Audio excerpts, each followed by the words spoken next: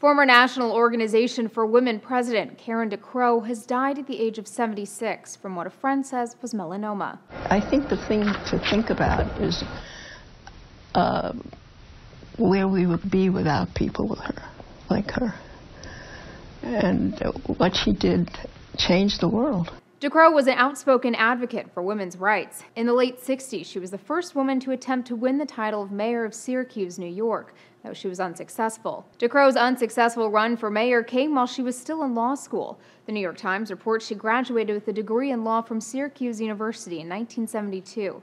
DeCrow says she was the only woman in her graduating class. I went to law school to make changes on the gender issue. DeCrow became the president of NOW in 1974.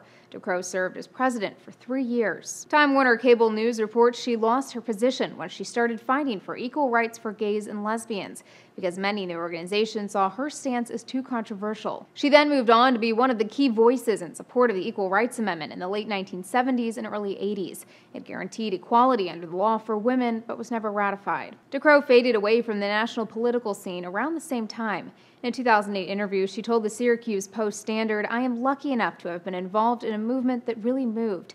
But then, are we done? No, we're not done." In 2009, DeCrow was inducted into the National Women's Hall of Fame. She leaves behind a sister.